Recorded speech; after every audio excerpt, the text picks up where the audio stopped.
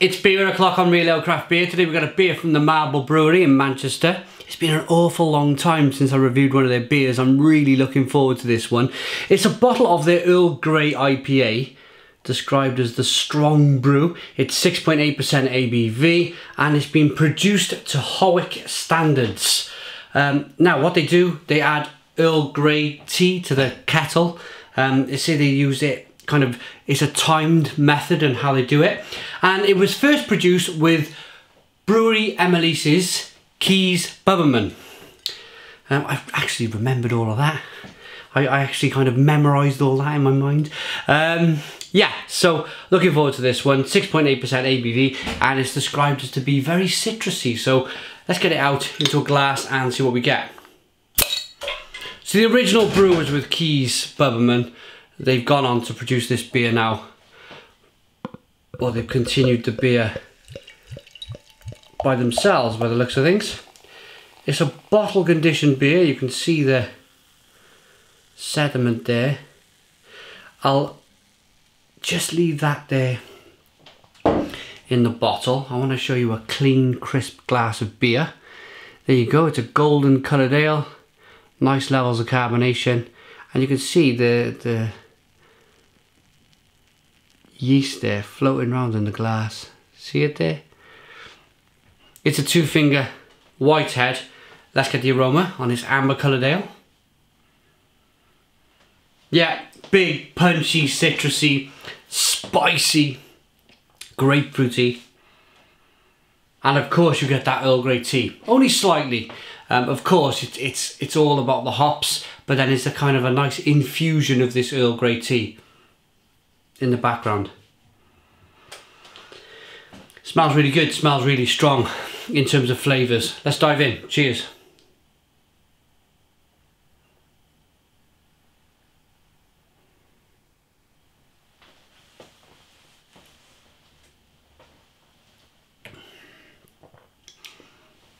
Oh, blimey. Stone the Crows. Wow. Wow, wow, wow. And big punching grapefruit flavours. Slightly earthy, British earthiness going on in here with the spices and the malt and the hops.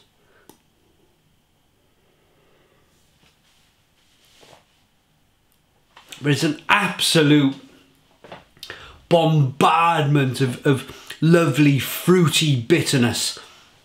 Lots of flavours.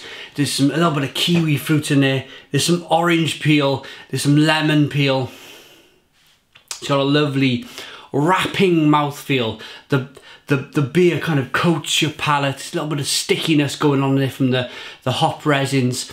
And wow, wow, wow, wow. There's just some beers in life that just get to stone the crows from me. It's an instant reaction. Within the first 2 seconds, I know how good this beer is going to be. And it's top class.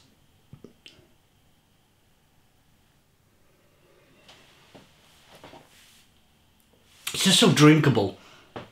Even though it's a little bit heavy, it's a little bit medium bodied, it's still so damn drinkable. The carbonation is perfect. The flavours are perfect, the bitterness is perfect, the sweetness from the malt is perfect. You get a little bit of kind of caramel malt in there that gives some nice toffee flavours. It's a very well-rounded, fantastically produced beer. As I said, kiwi fruits, pine needle, bitter, there's grapefruits, mango. Wow. Wow, wow, wow, what a great beer.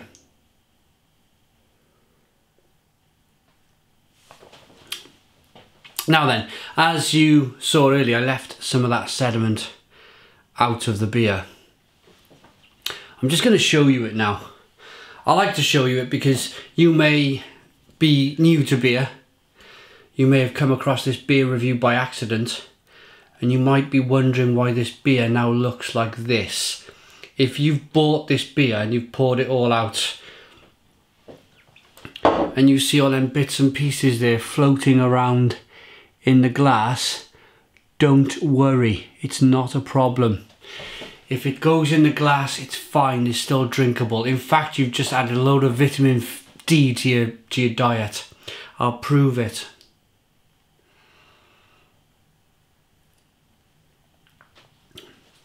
If you like your beers nice and clean and crisp and nice looking, leave the sediment out. If you don't mind it, because it doesn't really change any of the flavours in the beer, what the brewers do, they add a little bit of yeast in each bottle. It produces the second fermentation process in the beer and it naturally carbonates the beer. So there we go. It's a live beer, full of vitamin D. Very, very good for you. So, rating then for Earl Grey IPA, the strong brew by Marble Brewery.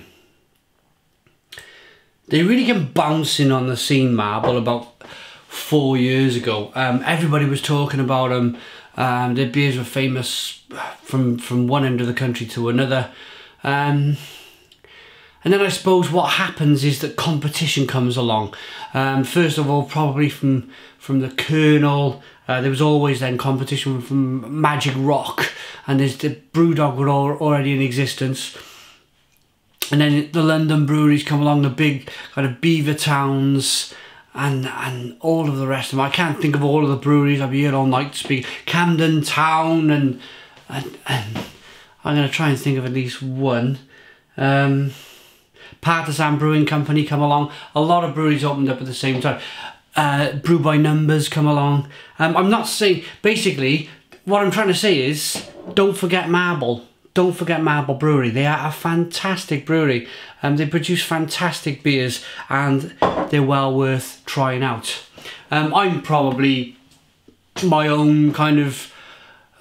I really should have tried their beers. I haven't tried their beers for about 2 or 3 years. So shame on me because they produce great beer. Rating for the Earl Grey IPA then.